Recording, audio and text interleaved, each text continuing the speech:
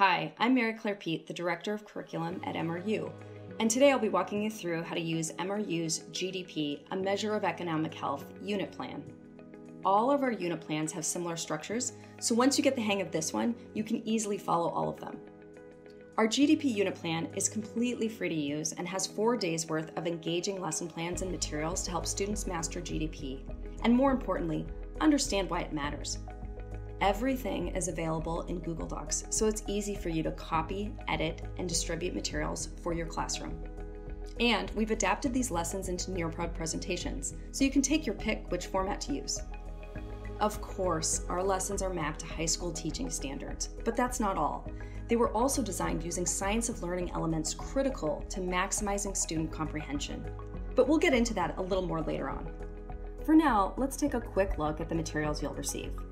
As a teacher, you have access to the unit plan overview doc, which links to everything you need throughout the 4 days. You also have a teacher lesson plan for each day and answer keys for everything that only you can access. Students have an activity sheet for each day that they can copy, work off of, and add their answers to. Before we take a closer look at the documents themselves, I'd like to go over 2 big things that make our unit plan special. First, remember those science of learning techniques mentioned earlier?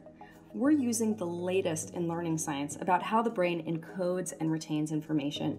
And so through interleaving, retrieval practice, spaced repetition, analogizing, transfer, and metacognition, your students will better absorb and understand the lessons.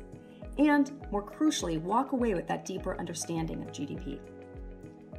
And secondly, in addition to being based on the latest research on how people learn, our unit plan is just never boring. It's a multimedia experience containing a wide variety of resources, including short videos, note guides, online graphing tools, interactive practice, and timely news articles.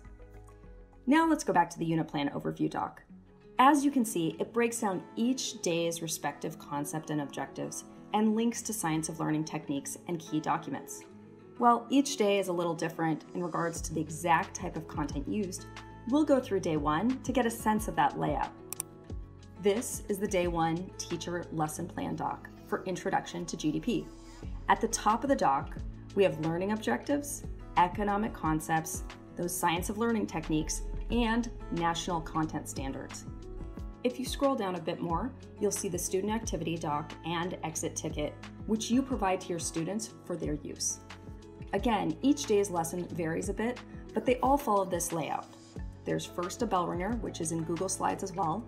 There's a learn section, a practice section, and an exit ticket, which can be either in Google Doc or Google Form, whatever works best for your classroom. We've also included extend the learning and summative assessment questions. These last 2 parts are optional and you can use them with your class if you'd like to include them. Let's go back up to the top. On the left column, for each section, you can see materials linked and organized into 2 categories. What you, the teacher, need, and then what your students need. We've also sprinkled in some teacher tips throughout the lesson plans. In that middle column are the more detailed instructions to guide you through the materials. And in the right column is the estimated time it will take for your students to complete each section. As you can see in the left column, your students need the student activity sheet throughout the lesson until we get to that exit ticket. So let's take a look at the student activity sheet for day 1. This is what your students see. It's broken up into parts that coordinate with the teacher's day 1 document we were just viewing, that bell ringer, learn, practice, and exit ticket. And as we scroll through here, we see various places where the students can insert their answers and links to activities for them to complete. And something to keep in mind as you go through all these materials, if there's anything you'd like to customize about the docs, like changing a question or rewording something, it's no problem. You can make a copy of everything and edit it however you'd like. So now that you have an overview of the structure of the unit plan, let's just take a closer look at some of those multimedia resources we have throughout the docs. In day 1, for example, part 2, learn, there's a video for students to watch in lieu of direct instruction. And we add interactivity by using a note guide with practice questions to check for understanding throughout the video. The videos are available on both YouTube and Nearpod. The nice thing about using the videos in Nearpod is that comprehension questions are embedded throughout the video for ease of use. And to pair with the video, we've also included a recent article for students to read and answer questions on to get them thinking more about GDP in the real world.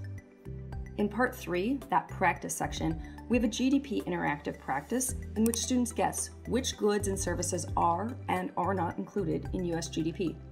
The interactivity of it is great for getting students engaged and helps them, and you, get immediate feedback on what they know and what they don't. Now let's look at Day 2 student activity sheet to see some more examples of the multimedia materials included throughout the unit plan. Day 2 covers real GDP, nominal GDP, and real GDP per capita. And in this Part 2 Learn section there, we have an interactive trend guessing game in which students guess and learn about different GDP trends throughout US history. It's a fun, novel way to introduce students to this material. Also in Part 2 Learn, we have a Google Drawing activity about Venezuela's GDP, where students can guess Venezuela's real GDP and discover the big difference between real and nominal GDP for that country.